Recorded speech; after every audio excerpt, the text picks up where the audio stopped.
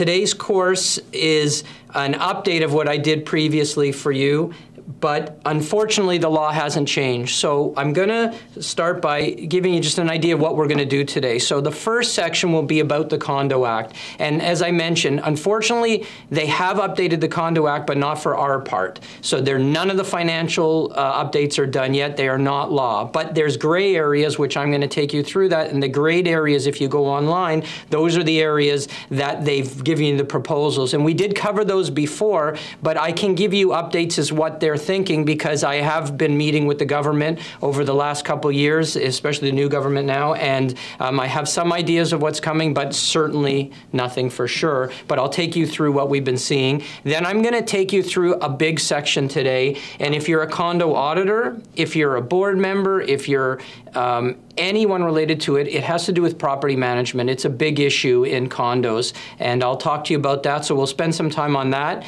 I've got what I call the hot topics. These are the questions that I get every day. I get approximately, I would say on average, 5 emails or calls from other auditors in the province every month with different questions, if not from my own boards.